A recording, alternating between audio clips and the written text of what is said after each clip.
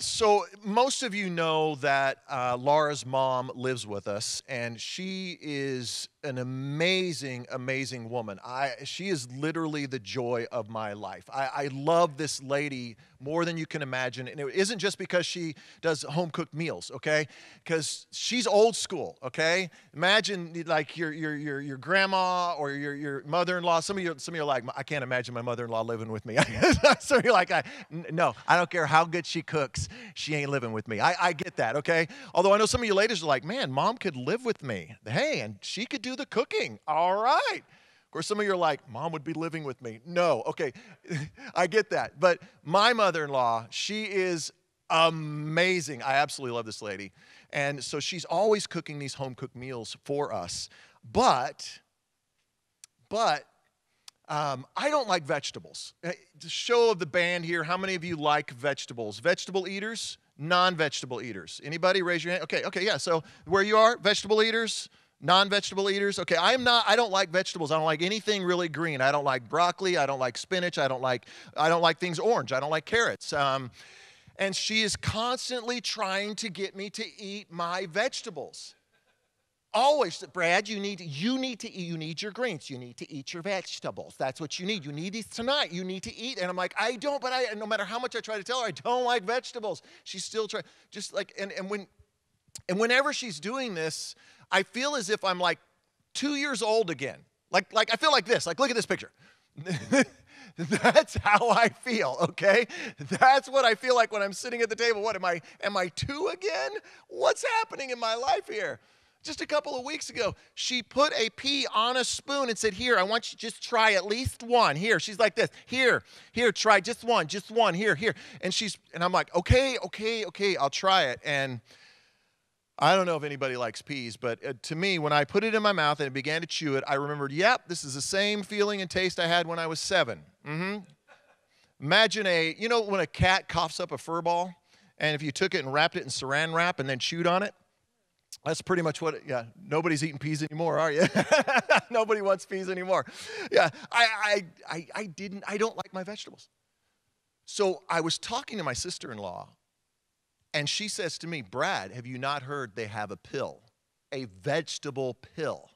No joke. I went out and I bought these vegetable pills, okay? Look, this is it right here. They have now put vegetables in a pill form. Look at this. Every vegetable you could want is in. Broccoli's in here, spinach is in here, carrots is in here. You know the one vegetable that's not in here? Peas. Peas are not in this vegetable. Okay? But I want it to be easy. I mean, I just dropped my pill. I got to take that later. So let me get that. Can't lose my pill. Oh, but I know I should eat vegetables. I know they're good for me, but I just don't want to.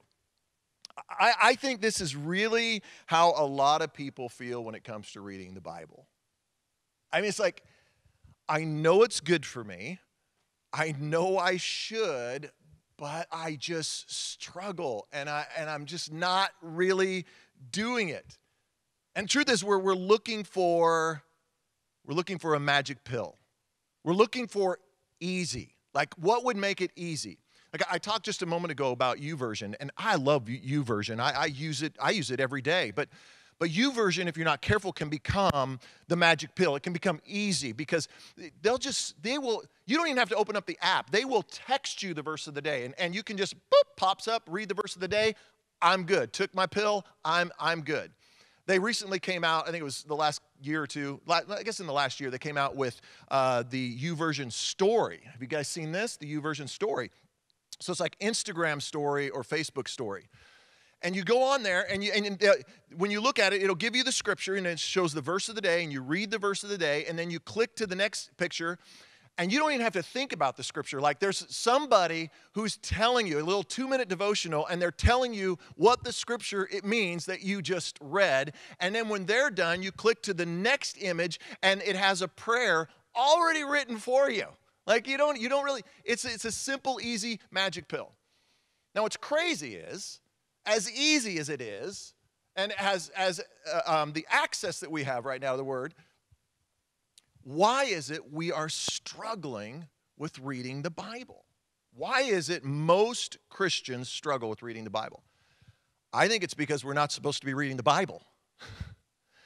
Now, hang on, before you, go get the pitchforks and the torches, and say, off with his head, heretic. No, that's not what listen, I'm not, it's not about reading the Bible, but it's about engaging in a relationship with God. That's what it's about.